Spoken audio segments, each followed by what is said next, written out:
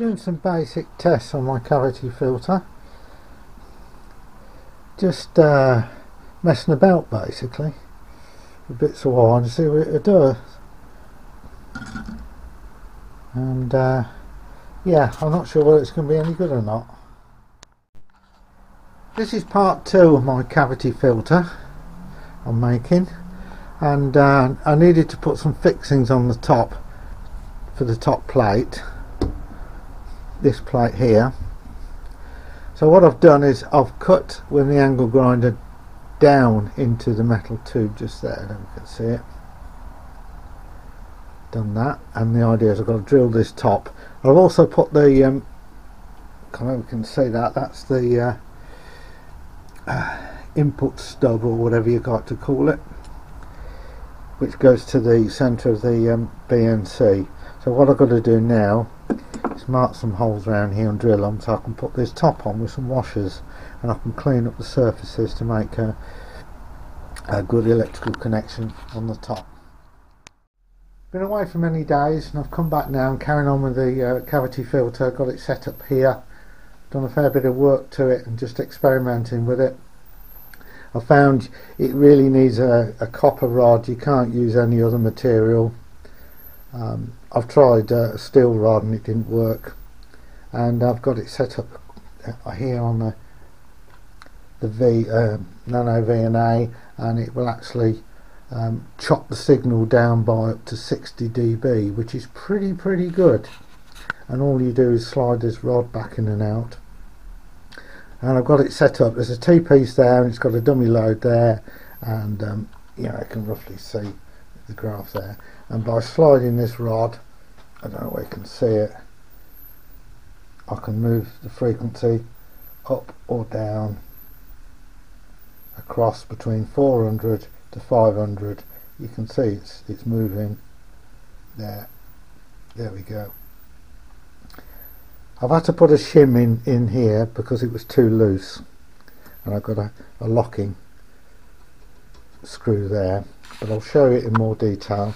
I'll just disconnect the meter and I'll take it apart. Okay, I'll take the rod out the centre to start with. It's a piece of copper tube. There you go. Put that down, and then I made a piece of shim out of a lager tin, and I'm going to make a better shim for it. And then this is held on by 4 bolts or screws, and I actually cut slot into the metal tube, knocked them in as a tight fit and soldered them. And I'll undo this, and it's all a bit crude, and the cylinder is from I think this nitrous oxide canisters people breathe, and I found it thrown in the hedge, and it's all built from scraps. I'm just going to take out the vise and take the top off. Now I just undo this and it comes out, and as I said, this is one of these nitrous oxide canisters, and I've chopped the top off with the angle grinder. I've cut slots in here, and I've knocked these screws in, sort of thing, or bolts, and I've soldered them. That's ordinary lead solder. So that's it. There's nothing else in there. It's it's just a metal tube basically. Now, just a metal plate with a bush soldered in the top and a BNC connector, and it's just a piece of recycled metal from, I think it was an old cooker I had,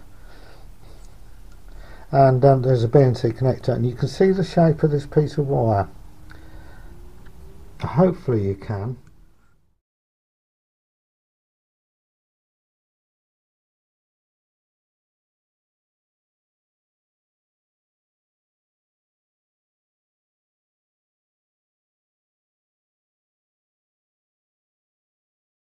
And the dimensions are, the piece that goes to the BNC is 5mm, and it's a 90-degree angle, 15mm, a vertical piece 30mm, and a return of 35, and then the V bit here, that's 25 each leg. So it's difficult to see in this light. Hopefully you can see what the shape. And I've put a piece of heat shrink sleeving on the piece there so we don't short out on the rod that slides in and out. But this is enamelled copper wire, and it's just like a scrap piece, and that's all there is to the inner. But because the centre here is a bit loose, as I say, I've cut a piece of tin up and made, you know, like a shim, and I'm going to make a better one because I need to scrape the paint off. So that's what we're going to do next. Okay, so I'm going to show you an interior view. I've cut the pipe down and put a pit on the top, and you can see the coupling or primary loop there, and that's to the B&C connected there,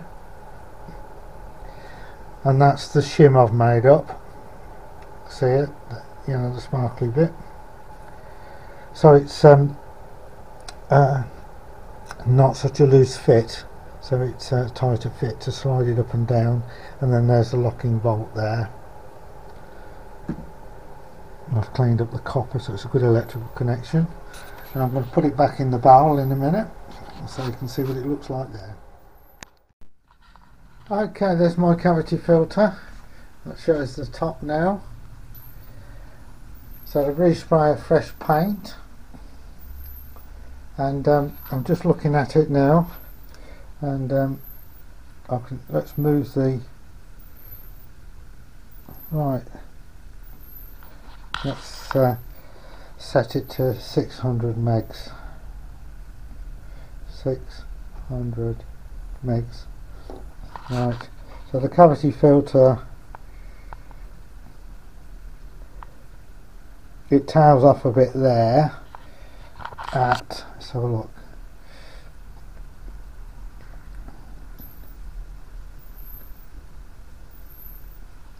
just,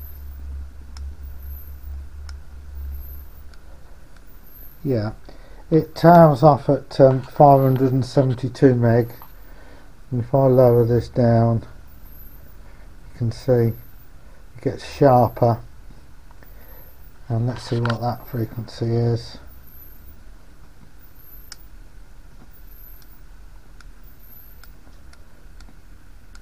That's 510. Right, let's go down. Let's go down to that.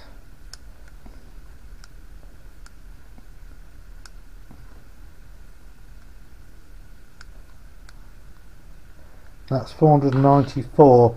I really want to filter out 465. So let's see if we can get it lower. Let's see what that is.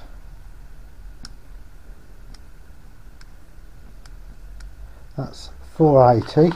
So I'm going to change the scale. So it's 465. So how wide is the dip?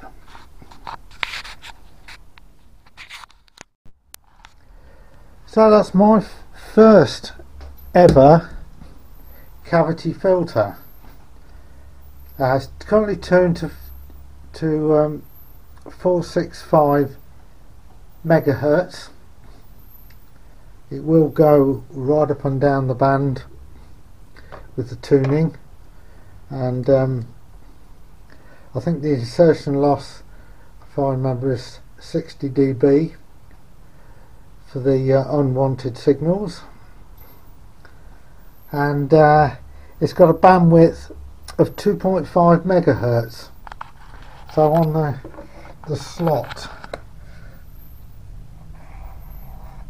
or the dip trace across here is 2.5 megahertz, or the trough or notch or whatever you like to call it. So I'm quite pleased with that, and yeah, So the second one I've got to build now.